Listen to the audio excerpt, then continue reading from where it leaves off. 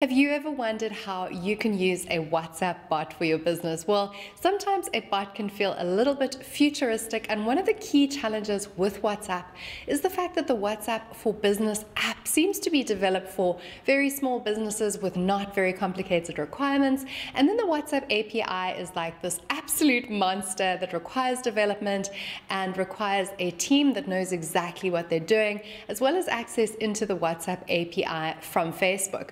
So this can really make WhatsApp and WhatsApp bots seem unappealing for the rest of us. But in today's video, I'm going to be breaking down 15 ways in which you could use a WhatsApp bot for your business, regardless of what industry you find yourself in.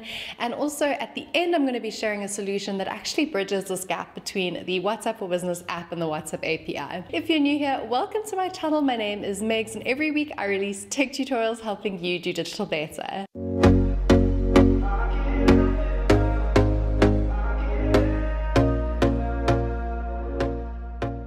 This video is timestamped, so do check in the description box below if you want to jump to a specific use case that resonates with you. Please feel free to do so. I value your time and I'm sure you know why you're here, so please do feel free to jump ahead. Otherwise, stick with me for the full 15, and then at the end, of course, we're going to be breaking down that solution that may come in handy for your business. So let's get started with number one. Alright, so number one on our list is a registration or a sign-up process. So this is, of course, one of the most tedious processes for most websites, mainly because people have to fill these things out so regularly that we can really make it a lot simpler by having a customer do this on WhatsApp. So we can number the options and make it really easy for them to actually engage with us, which is obviously a little bit easier than a drop down on a website, but it allows people to sign up for our service, for our platform, or create a user login or password. Second use case is surveys. So many people will use platforms like SurveyMonkey to actually garner research and rich insights from their customers. But WhatsApp's actually a more efficient way of doing this because customers can actually do it from the comfort of their phone without leaving the WhatsApp app. So we really love to run snap surveys and that sort of thing using WhatsApp, and it can be a really engaging and fun way of doing this.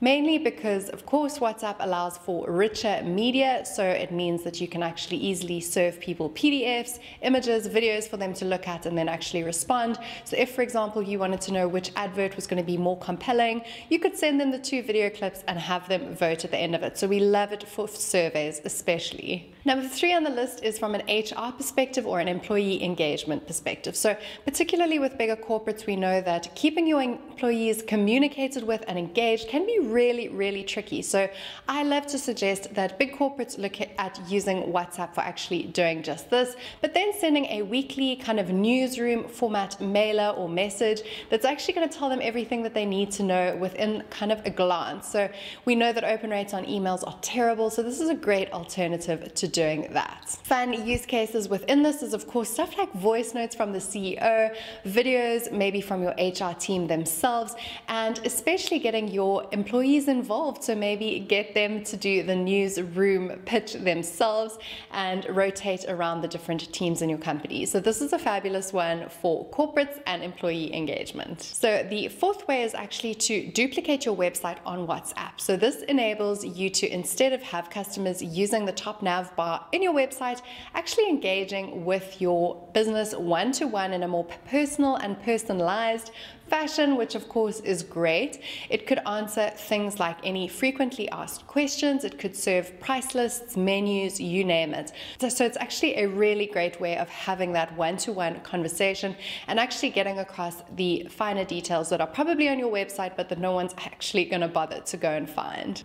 Number 5 is customer service. Customer service is such an important part of almost every business, but using customer service with WhatsApp's really great because it means that when someone asks you a question, you can copy and paste a response that's actually really long and detailed. You could include PDFs, you could include voice notes, videos, kind of tutorials that helps the customer to resolve whatever issue they are battling with, and it also helps them to, for example, type in order numbers as opposed to having to read them to you over the phone, which can be tedious for all parties involved. The 6th way that I absolutely love seeing WhatsApp being used is to replace store directories or giving people directions.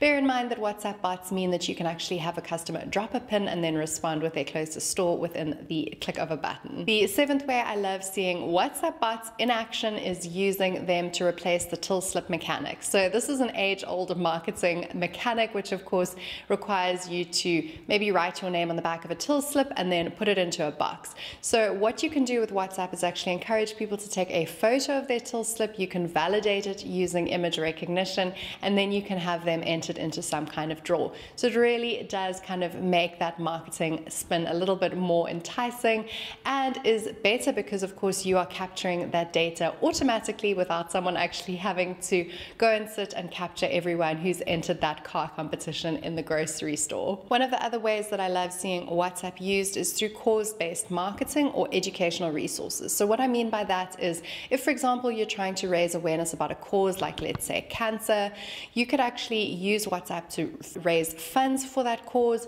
You could use it to educate people around the disease itself and say, you know, here's a lot of resources from credible sources that are actually going to enlighten you a little bit more about what it is that we're trying to raise awareness about, as opposed to just handing out flyers or anything like that. It also means you can encourage people to engage with you over a longer period of time and serve them educational resources in a format and at a time that's usable for them. The next way that WhatsApp is super easy to replace older mechanics with is for voting. So getting people to actually watch videos in the same way that we suggested with the survey mechanic, look at pictures or open PDFs, and then actually vote on what they think is right or just or better or anything in that regard. So I think it's a really nice way of actually getting people's opinion and actually garnering rich feedback from a sample size of people to get better insight into your business, into maybe your political party, and into causes that potentially people are super passionate about. Next up is political WhatsApp bots. So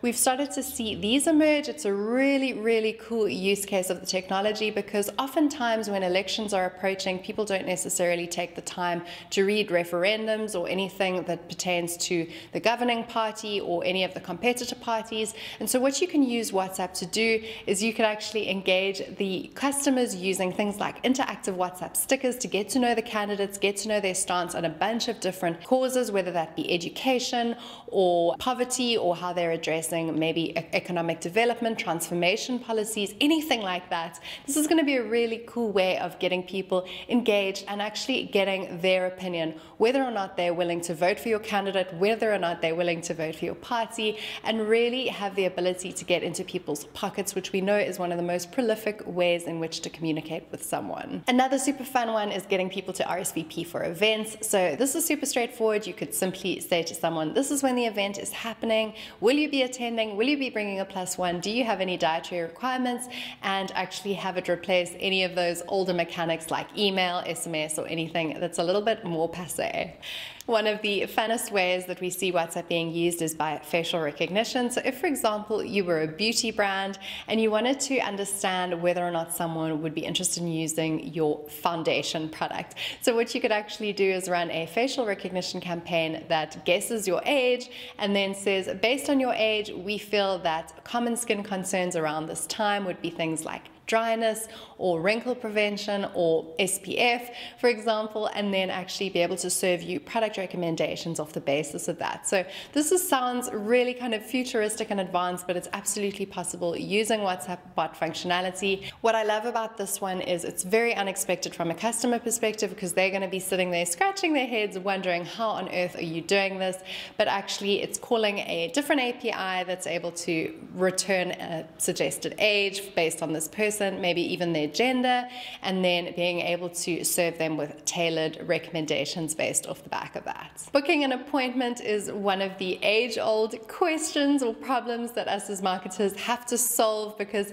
in order for people to book service-based stuff, they have to first reach out to you and make that appointment, which can be difficult, particularly if you work in an open plan office. You're not going to be likely to phone and book your wax appointment, whereas with WhatsApp, this is a super easy way in which you can actually completely replace this calling in mechanic. Next up is a video mashup mechanic, which is also a favorite of mine. So what you could potentially do as a brand is create a music video around a specific occasion. So maybe Mother's Day, Father's Day, Youth Day, anything to that effect.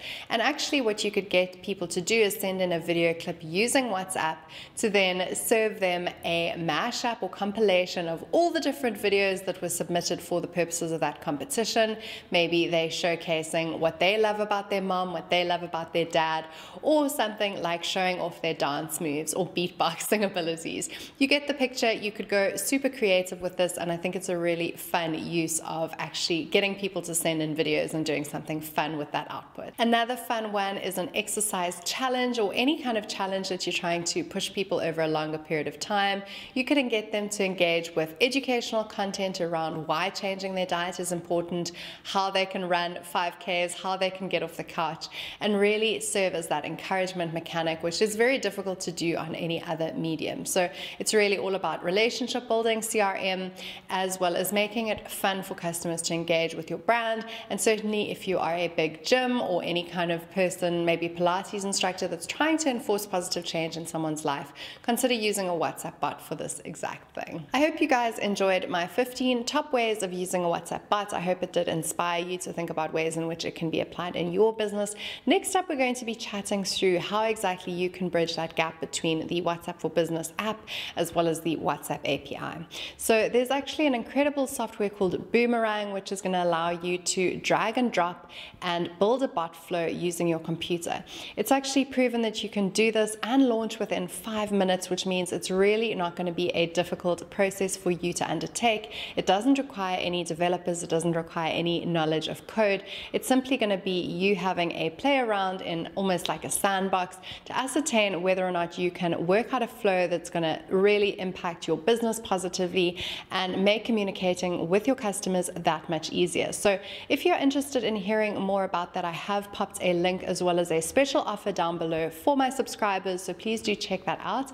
Be sure to subscribe, because in the next upcoming videos I'm going to be sharing with you how you can build and launch a bot in less than 5 minutes, as well as many other tutorials around how to use WhatsApp for your business. So I know that my subscribers absolutely love hearing about WhatsApp from me, so certainly do keep an eye out for more of this kind of content. I'm so grateful to everyone's support. I'm almost at 3,000 subscribers. I can't believe that anyone would want to hear me talk about WhatsApp, but here we are. It's really been a pleasure to be on this journey with everyone and really share in my love for WhatsApp and your love for WhatsApp. So thank you guys so much from the bottom of my heart for supporting my channel. I can't wait to see you guys in the next video so that we can continue to do digital better. I can help you out. I can help you out.